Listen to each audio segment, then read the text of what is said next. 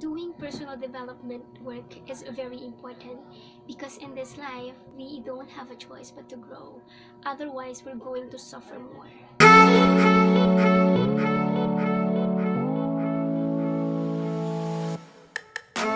Welcome back to my YouTube channel. My name is Sandy and I help people in their journey to self-mastery. For today's video, I'm going to share with you a guide on how you can start your own personal development journey, part 1. Yes, so this video is going to be a two-part series. I'm going to upload the part 2 next week, so please watch out for that. Now, if you're still new to my YouTube channel, don't forget to subscribe, hit that notification down below because I upload similar content like this. Without further ado, let's hop right into the video. Have you ever wondered whenever we feel stuck in life, it feels so bad, right? It feels so bad because we don't feel like we live up to our fullest potential. And do you know why we experience that way? It's because as a human being, we actually have two parts of us. There's one part of us that wants to stay in the homeostasis, that wants to stay in our comfort zone, that wants to feel safe, that doesn't want to grow. Some people call it our lower self or the ego, but I call it the lazy self. But then there's also part of us that wants to grow, that wants to evolve, that wants to see the fullest potential that we have. And that part of us, some people call it the higher self or our rational self. That's why it feels so bad whenever we feel stuck in life, because in every situations, there's always like a tug of war between your higher self and then your lower self. Your higher self wants to pull you up because it wants you to grow, but then you have your lower self that is pulling you down so that you remain the same, so that you are safe. So it feels so bad because we experience resistance within us. Hence, with that in mind, can we say that if we remain the same, the more that we're going to suffer because we're going to beat ourselves up for it? And at the same time, can we say that developing yourself, starting your personal development journey is very crucial because that is the only way we can end suffering? Doing personal development work is very important because in this life, we don't have a choice but to grow. Otherwise, we're going to suffer more. So if you do more personal development, what you're trying to do is you're feeding your higher self. And for me, in my own personal experience, feeding your higher self is the only way that can make us happy. So now that you appreciate the importance of developing yourself, let me now give you my 6 tips on how you can start your own journey. So my first tip is that developing self-awareness. Now, if you develop your self-awareness, it means that you know yourself. And if you know yourself, there's actually 3 benefits of that. First, you start to become aware of your neurotic behavior. And next, you start to become aware of your limiting or your negative beliefs. And then the last one is that you start to become aware of what you really want out of this life. Let me first start with the first one, which is identifying your neurotic behavior. So before I start discussing that, I want to leave a side note here. When I say neurotic behavior or when I say neurosis, I don't mean psychosis. I don't mean extreme mental illness. I am only referring to mild mental disorder. I am only referring to unconscious or automatic behavior that we do. For example, do you worry so much? So if you do that, I consider that as neurotic behavior and nothing more. So I hope we are clear about that. So let me now give you the list of the neurotic behavior that I know so far. I know there's so much more to it, so please don't limit yourself with the list that I'm going to give you. So let me now start with the list. First is negative thinking, overthinking, worrying, perfectionism, lying, comparing yourself, pleasing other people, jealousy and envy, sexuality, and codependency in a relationship, and anxiety and depression. So those are the common ones that I know. So as you can see, these are the things that makes our life miserable, and at the same time, these are the things that we do unconsciously or automatically. So developing self-awareness is important because through awareness, from unconscious, you become now conscious. With that, you know where to start. You know the root cause of the problem. Therefore, you can now start to improve it, because you cannot change something that you do not know. Now, let me give you an example to fully understand what I'm trying to say here. Let's say, for an example, I am a person who's always unhappy or sad, and I don't even know the reason behind it. I don't even know the reason why I feel this way. I don't even know that it is due to the fact that I am always thinking negative or that I am constantly worrying. So if I do not know the root cause of the problem, I wouldn't know the solution to it. I wouldn't know that the solution to my problem is to be present in the moment. How do you cultivate self-awareness? Developing self-awareness is a very deep topic, hence I decided to create a separate video on that. But for the meantime, I'm going to give you a journaling prompt. So one of the ways to develop self-awareness is through journaling. So what I did is that I actually uploaded a free worksheet. I'll leave the link in the description down below. You can download it and it's completely free. So in that worksheet, I asked you guys to identify all of your neurotic behavior. Now here's the thing. With regards to identifying your neurotic behavior, some of it you are aware of, and some of it you will not be aware of. I want you to be open to the fact that you don't totally know yourself. So in the future, as you develop more self-awareness, you become more aware of the mechanisms of this neurotic behavior. So just bear that in mind. Next, so after identifying all your neurotic behavior, the next thing that I want you to do is, out of all the list, pick your number one or your top one neurotic behavior. And after identifying that, I want you to focus on that. So the purpose of this video, since this video is about starting your own personal development and developing yourself, will not happen overnight, okay? You cannot change yourself everything overnight. Alright, so what we're trying to do here is to know where to focus on, is to prioritize. So I think starting your personal development, the best thing that you can do is to focus on your number one top neurosis. After identifying your number one top neurosis, I want you to list at least 5 tangible and specific ways on how you can work on it. So let me give you an example. So the example that I'm going to give you is something that I personally struggle with, and that is comparing myself to other people. So I'm gonna have to think of 5 ways on how I can deal about it.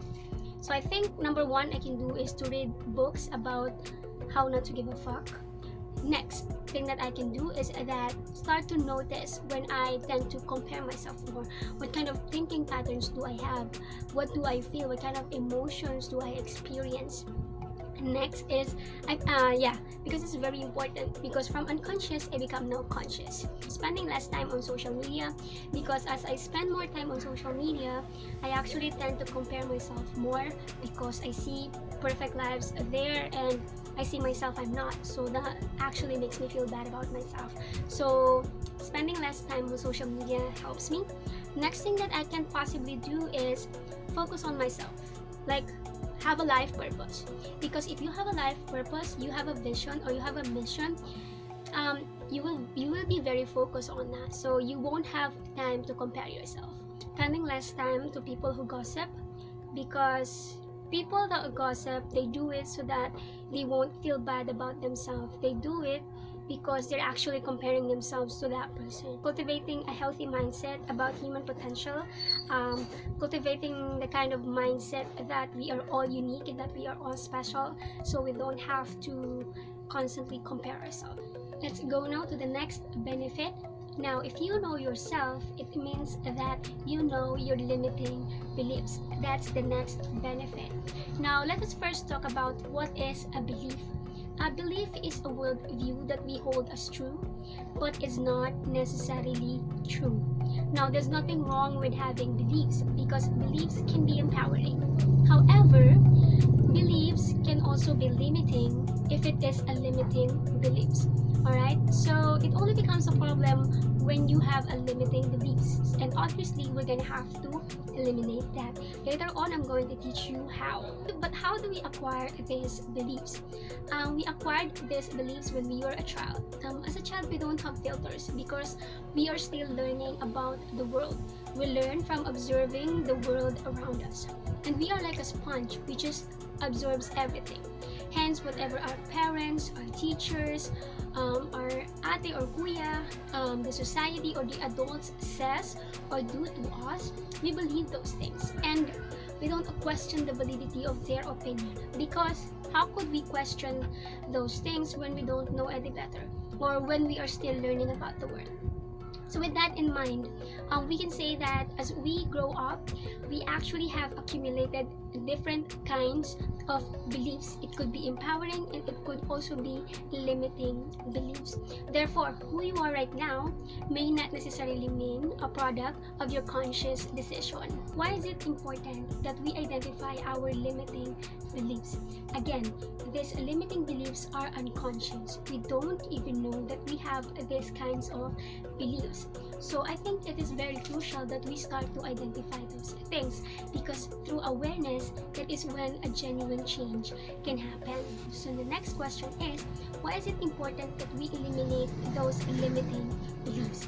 Again, it's important because if you do something that is against your limiting beliefs, you will unconsciously self-sabotage yourself during the process, so that that belief will remain true. Again, belief is not necessarily true. However, the mechanisms of our mind is that whatever we believe in, it's going to have to live up to it. Let's say for an example, you have this kind of limiting beliefs that you don't deserve love. So let me show you the kind of mechanism that will happen when you have that kind of belief. First is that you are going to attract people who won't truly love you. Why? It's not because of the circumstances, or it's not because you don't truly deserve love. It's just that you believed in it. And so you unconsciously, again unconsciously, put yourself in a situation wherein people won't love you. And the next thing that will probably happen is that you're going to repel a person's love. It means that you're going to repel people who will truly love you. But let's say for some reason you attracted a person who will truly love you. However, most probably you are going to doubt that love, and you start to say to yourself that this person must not truly love me, or this person's love must not be true, because how could he or she when I don't deserve love in the first place? So with that in mind, you're going to start to self-sabotage your relationship, because that kind of relationship does not align with the kind of limiting beliefs that you have. You believe that you don't deserve love. So when a person's love you, it does not align with that, hence you doubt their love. Most probably there are people who truly love you. It's just that you don't believe in them. I know you might be asking, but how can I eliminate my limiting beliefs? Now, eliminating limiting beliefs involve reprogramming your subconscious mind, and I think that deserves a separate video. So again, I'm going to make a separate video on that, so please watch out for that. So for the meantime, I prepared journaling prompts, which is also included in the worksheet. In that worksheet, I ask you to identify all your limiting beliefs. So please really take the time to think about it, and of course the worksheet is gonna guide you. After identifying it, turn your limiting beliefs into empowering beliefs. So how do we do that? Let's say for an example, let's say for the example we had earlier, you believe that you don't deserve love. So how do you turn that into empowering belief? Instead of saying you don't deserve love, you start saying yourself, I deserve love, I am lovable, something like that. Next, another example is that if you think that you're not good enough, then turn it into empowering beliefs. Start saying to yourself that you are good enough, that you are more than good enough. Another example, if you think that you're not pretty enough, start affirming yourself that you are beautiful, that you are pretty. Next, now that you have the list of the empowering belief, what I want you to do is affirm yourself or read these empowering beliefs every day. As in every day, especially in the morning. That will actually help you reprogram your mind. Let's go now to the third benefit, which is if you know yourself, therefore you know what you really want out of this life.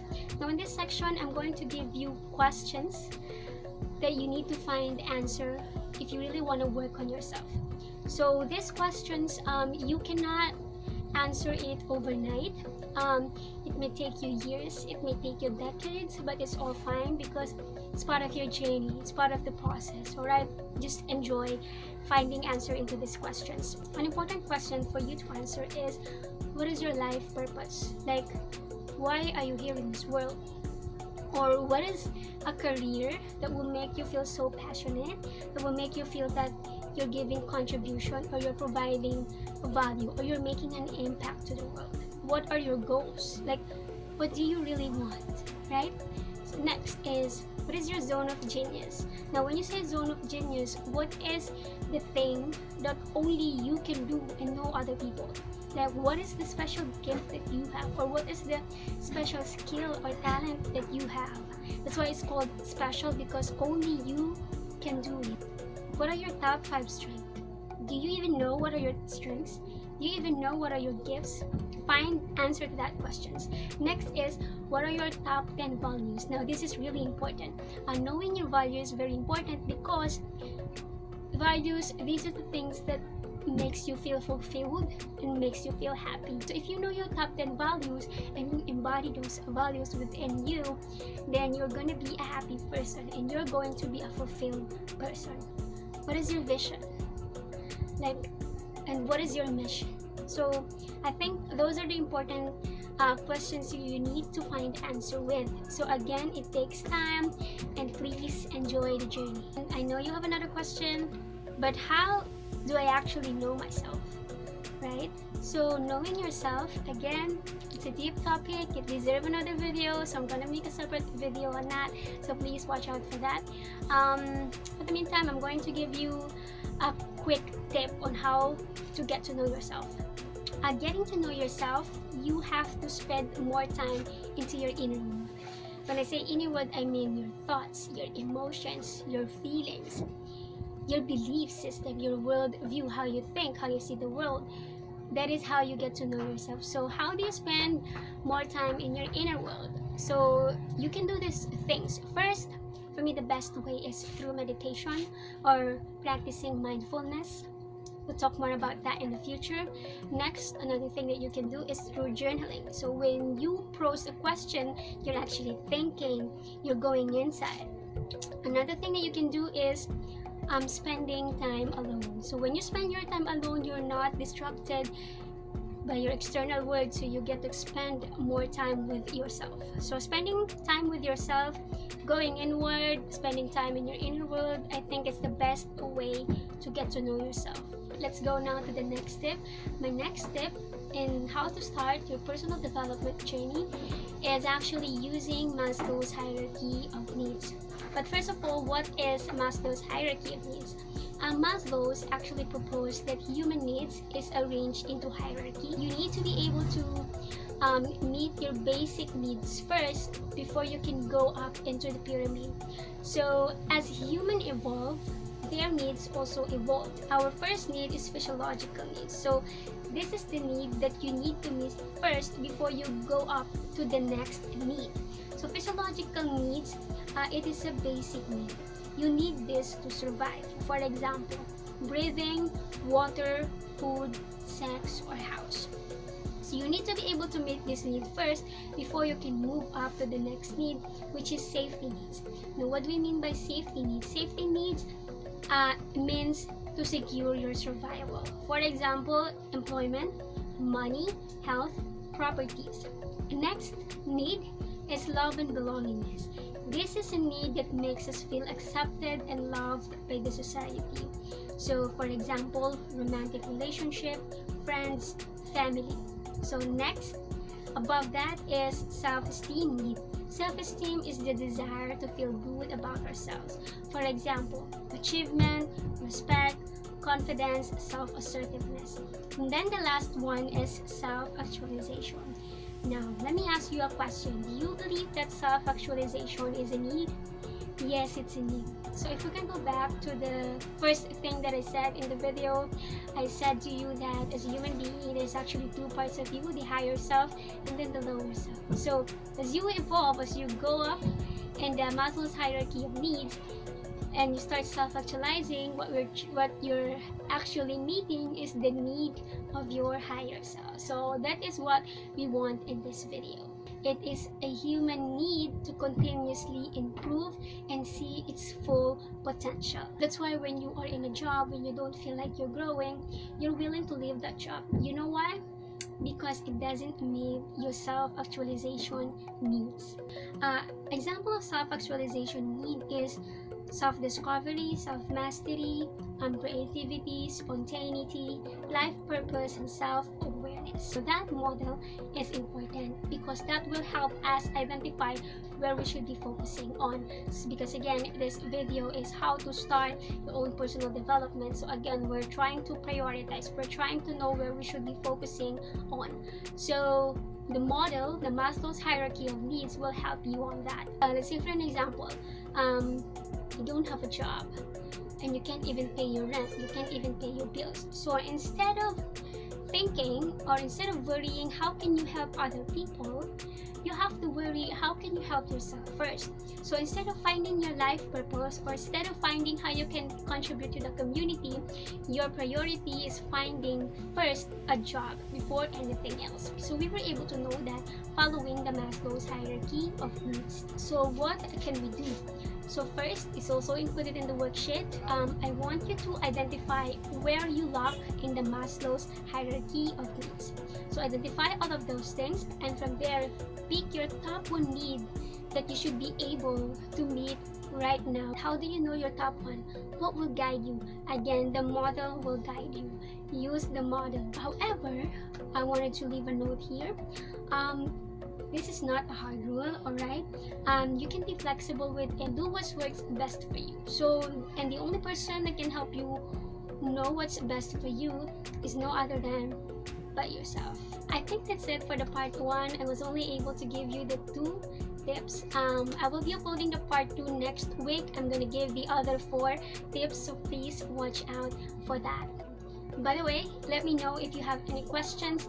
Leave your questions in the comment down below, and I also encourage you to comment or share your journey, or share your journey on how you start your own personal development, or you can also share your tip in the comment down below. I really enjoy reading your comments, and I also wanted to learn from you. So you learn from me, and at the same time I get to learn from you as well. So that's pretty much it. I hope you guys enjoyed the video. I hope that you learned something from it, and if you did, don't forget to subscribe, like the video, share it to your friends, follow me in my journey to self-mastery. Bye!